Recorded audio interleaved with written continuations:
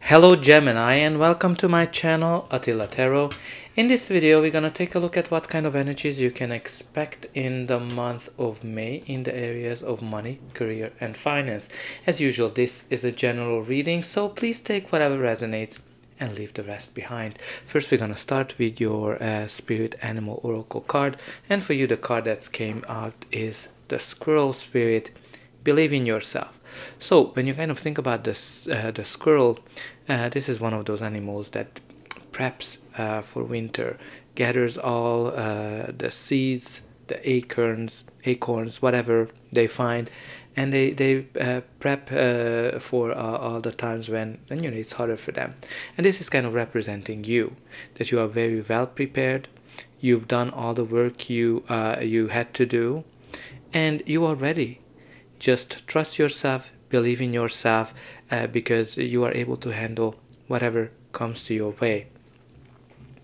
And let's see what the tarot is telling us. In the center of your reading, you do have the Ace of Wands. The Ace of Wands is the card of a new chapter, a new beginning that comes into your life. And this is something that kind of like a spark. It can be this new idea. It can be a new project, a new job, a new opportunity of some sort that has a potential. It has a potential to become a big fire of some sort. This is like out with the old, in with the new. So there's something new coming into your life that is like a little spark that has a great potential. And it's also like, very fiery, very adventurous energy whenever the wands come in. And your first card in the spread is the Queen of Wands. So she is the queen who is the most attractive from all of them, because she is radiant, she is positive, and she knows how to handle the energies of the law of attraction. She's radiant, she's positive, as I said, and she can get whatever she wants. She can get the job, the position, the salary, the money that she wants, because she's very productive as well. She's very fiery. She can get a lot of things done. She's also very productive. So there's something here that you've been wanting, you've been attracting. She's also very adventurous. She likes to innovate. She likes new things, new adventures, and she also doesn't care about what other people are thinking. So some of you might be kind of doing your own business. Some of you might be getting into some kind of leadership position, or you're just kind of very productive whenever this card comes up. You're like a firecracker. And the next card you have here is, for the past, is the Seven of Pentacles. Seven of Pentacles is this waiting, when you're kind of taking count of, okay, I put a lot of effort into something, and I just don't know if I should continue or not. And you're kind of going through this evaluation, self-evaluation. Maybe you've been putting a lot of effort into an idea, into a business, into a work, an opportunity, and you just don't know whether you should continue or not. And that's kind of the feel of the Seven of Pentacles. Seven of Pentacles can also connect it to our manifestations as well, because we talked here about that the Queen of Wands is great at manifesting whatever she wants. Seven of Pentacles can be that moment as well when finally your manifestations are coming true. And you also have the Seven of Swords. So Seven of Swords is the card of lying, cheating, stealing, and also a card of applying a new kind of strategy. Or some of you might be in a stealth mode as well when this card comes up. Maybe you're working on something secretly. Whatever it is, like, through the various meanings of the card, you definitely need to take care of, pay attention to people around you, that they don't steal your ideas, they don't steal your thunder whenever the Seven of Swords comes out. But you also need to kind of pay attention that, okay, maybe you need to shift a strategy, because you with the Seven of Pentacles, you've been doing something for a while, you've been waiting, and if it's not manifesting, then you need to kind of think about what can you do differently with the Seven of Swords energy. Because in the original card, he's stealing all of those swords because he doesn't want to keep fighting. He wants to approach things from a new perspective. But again, as I said, some of you might be working on something that you kind of keep it to yourself, and you are working on it in a stealth mode. And you also have here the Four of Pentacles. So interesting, Four of Pentacles can be secrets as well. Definitely can be when you're withholding something, or somebody's withholding some kind of an information, or you're kind of holding this something to your chest and you're not telling it to anybody. But generally, like, you know, the Four of Pentacles is all about stability, financial stability. When you worked very hard for something and you achieved it, it can be money, position, status, whatever it is, you've kind of got it when the Four of Pentacles comes out.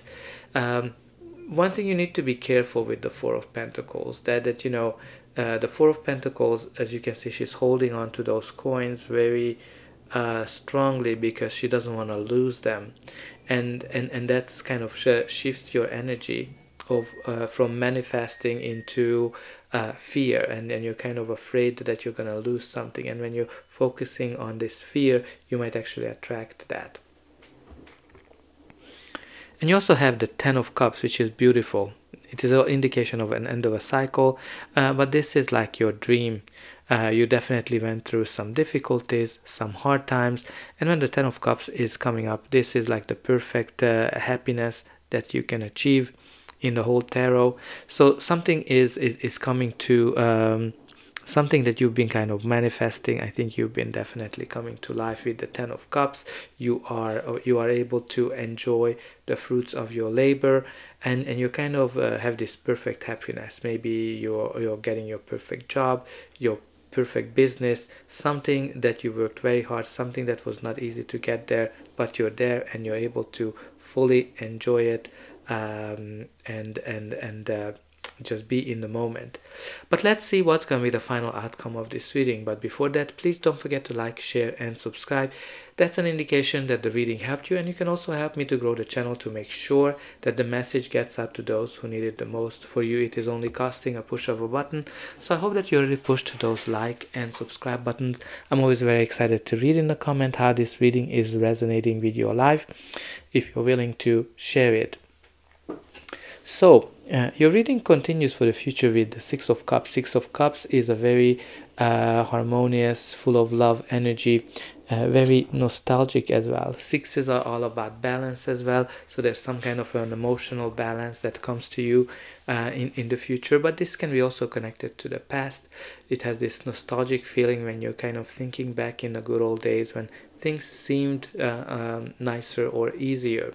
It can be also that you are connecting with somebody from the past, maybe an old coworker, an old boss, something from the past might show up in your life. Maybe you're gonna reveal some kind of a secret for you, something that you didn't know about, but it's definitely connected to this perfect idea, this perfect opportunity that you are trying to manifest.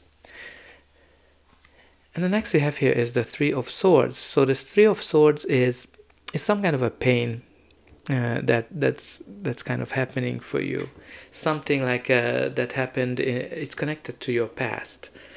Because, you know, you have the Three of Swords, which is all about pain, it's all about sorrow, it's all about, like, you know, connected to the past with the Six of Cups. Although it's in the future, but I think there's something here that comes back from the past and it is still impacting you. This can be a job loss, this can be where maybe somebody didn't treat you appropriately, and it's still hurting you, and it might be some kind of a secret that comes out of from the past and it's gonna hurt you.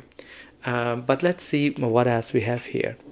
You have here the Knight of Swords. Knight of Swords is all about a big change, a change when something that, you know, you've been wanting, something that you've been waiting for, and then suddenly this change comes into your life, and then things are speeding up, things are happening fast as well. So, like, you know, this can be like, you know, the Knight of Swords, he's ready to go into battle. He is ready to get things done. He's all about he's focusing on getting things done. One thing he needs to pay attention to, that he needs to spend more time on planning. But you know, I think some of you might have already done your planning with your squirrel spirit, and maybe, like, you know, this heartache can be as well, that maybe you just have doubts. You are not trusting yourself, and you need to believe in yourself. And at the bottom of the deck, you do have the Knight of Wands.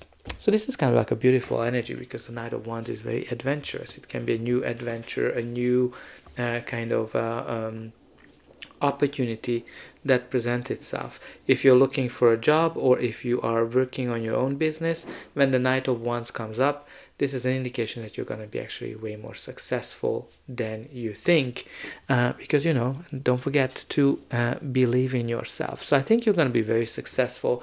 I think you need to kind of put aside any kind of hurt that you have from the past, because you have some very dynamic energies here with the Queen of Wands, with the Knight of Wands, and also the Ten of Cups can bring you some great happiness and joy. So that's all I have for you. I hope that this reading helped you, and I'll be able to welcome you again.